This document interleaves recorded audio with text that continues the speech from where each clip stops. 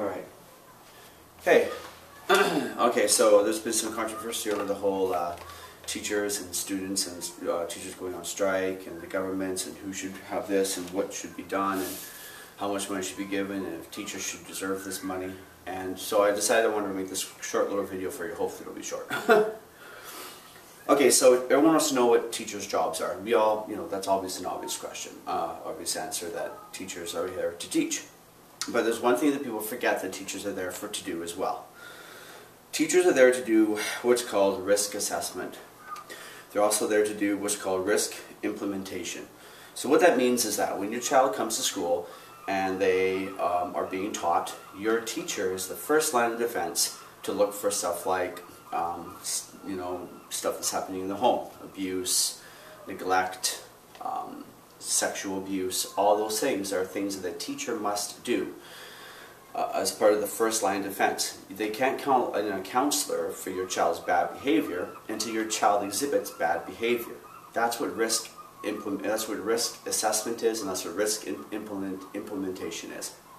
So unless your teacher is doing that job, your child could continue to be molested or beaten at home or beaten by your friend's father or whatever happened, whatever the situation is. We know that child abuse happens in Canada, it happens a lot, and one of the teacher's jobs is to do that risk assessment. We all forget that. People aren't taught that teachers actually have to do that.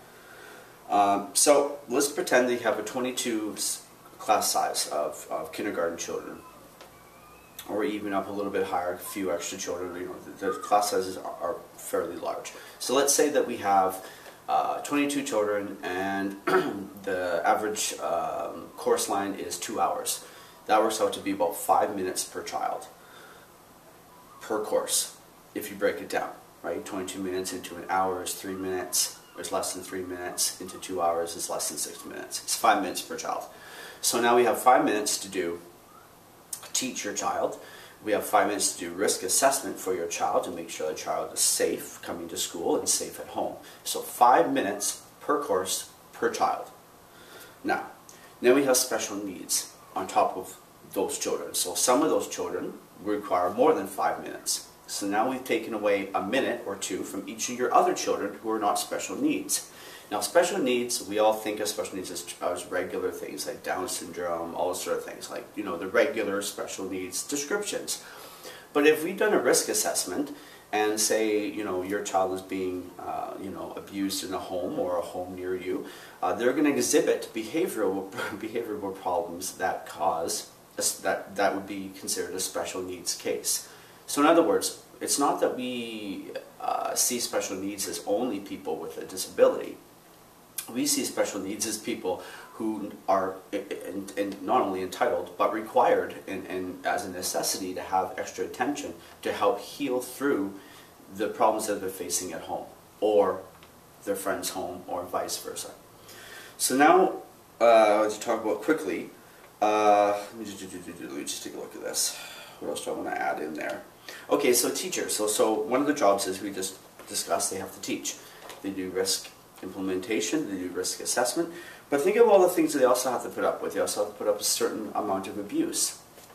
Now we all know that teachers get called names and blah blah blah. Now I'm not talking about that sort of abuse. I'm talking about the kids that actually are kicking and punching teachers. There's a lot of teachers out there who have been physically assaulted by children, mainly because of behavioral problems. So now we have the teachers who are not only doing all those things, but now they're being assaulted at school. So then we get back to so on top of that, now we have teachers that are living throughout the year, some of them being assaulted, some of them having to do the risk assessment and risk implementation. And when they do that, they have to take on a little bit of that and take that little bit of that home with them. So now they just found out that Johnny has been, assaulted at home or through, so now they have to be a witness to Johnny's accusations. They have to go through it, and maybe Johnny trusts his teacher more than the counselor in the school. Well, now that teacher is required to a degree by society and by the school to sort of help with Johnny's condition of being hurt or abused at home or at some other place where he frequents, activity, friend's home, a family member's home, whatever that is. So, so then we get to the part where people talk about the raises. Teachers want a raise, and da da da da. Okay, so I don't know how many jobs you personally, who's watching this video, have worked for. I've worked for quite a few different employers, and I'm entitled every single year to a raise. Now, yeah, some people get as little raises as like 5 cents. Some people get $2 raises. But the fact is that we're all entitled to a raise. Some people will automatically get raises. Some people have to ask for the raises. But every job in Canada, you are legally allowed to ask for a raise. And if you don't get it, you're legally allowed to walk away from your job. Most employers will give you a raise, whether it be a crappy small wage as a raise, or it be a big raise. Either way, you're going to get a raise, or you're going to walk. So now we get back to the point of teachers and their amounts of money that they make. So the average teacher, first-year teacher in British Columbia makes $47,000. I mean, $47,000 a year. Okay. So if you divide that, no, it's not divided yet. Let's take away 20% income tax. We're supposed to be about $10,000. So now they're getting about $37,000 a year. Divide that to 12, we're supposed to be about $3,500 a month. So $3,500 a month is what a teacher averagely makes, give or take. I'm not saying I have all of the statistics, but it's approximately that amount of money. So you take $3,500 a month, and now we're going to break it down to job descriptions. So now I have to teach, pretend I'm the teacher. I'm pretending now. I'm not a teacher, I'm going to pretend. So I'm a teacher, and I walk away with $3,500 a month. Now, I've taught your child, which is my job description. That's the box that I have to do. I'm a teacher. The second job done is risk assessment and risk implementation. So what am I now? Now I'm a social worker. I may have to help. The example with little Johnny, blah, blah, blah. So now I'm a counselor. So I've done 3 jobs already for my $3,500 a month. Teach, risk implementation, risk assessment, and counseling. There's another part that we forget that teachers also have to do. If there's not a janitor around at the moment, and your child is sick with the flu or whatever else, your child's probably going to have an excrement from his body or her body. So a teacher is also, if you were to ask around, I'm sure some teachers will have hardcore stories about how they had to clean up after your child.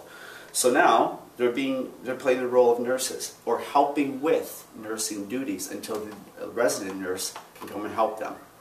So that's 4 job duties. The 5th job duty is either being a parent to some of your children. Some of your children, some of the children coming to schools nowadays are neglected at home. That is a form of abuse, but the fact is that they're being neglected at home, which means their parents don't really care about their children. And there's lots of cases like that. We all heard about them. We all know about them. We all know it exists. So now, your teacher is not only playing a bit of a parent role, but a guidance role to help your child to actually grow in a world where he or she feels neglected. How do you expect that child to actually grow and become a regular part of society, or even an appropriate or a positive part of society if they have no parent figure that actually believes in them and cares about them? That's 5 job duties for $3,500 a month, approximately. To me, I think a teacher is pretty much giving their heart and soul for very little money. I personally wouldn't do all those job duties for $3,500 a month. And then in BC, you have to still do all those job duties for $3,500 a month. And guess what? You don't get a pay raise. Isn't that a shocker? Look it up on Google. You actually only get a pay raise after 10 years of service, and it bumps up to double. But you know what's funny about double is also your income tax almost doubles. So you still walk away with only maybe an extra $1,000 or $2,000. That's about it per month for doing all this work. So I just want to put it out there because I think to myself, like, there's got to be a way that governments can still help teachers get a little bit more money, and teachers can still maybe, try to do their best without this whole thing going on. I just hope and wish that we can all come to some kind of agreement now that society, who may have not been aware of the different job duties that teachers do now do know that.